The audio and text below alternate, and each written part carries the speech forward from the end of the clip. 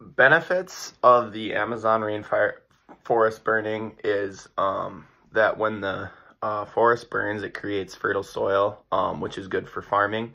And then farming creates jobs for people of the area.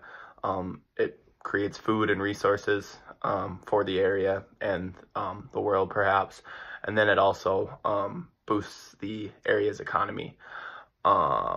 It also clears old downfall and dead trees and plants and stuff like that in order for new plants to grow. The harm of deforestation definitely outweighs the benefits. The Amazon sucks up much of the Earth's, actually some of the Earth's carbon global emissions. So with the Amazon burning, more carbon is getting put into the atmosphere, which in return increases global warming. So yeah.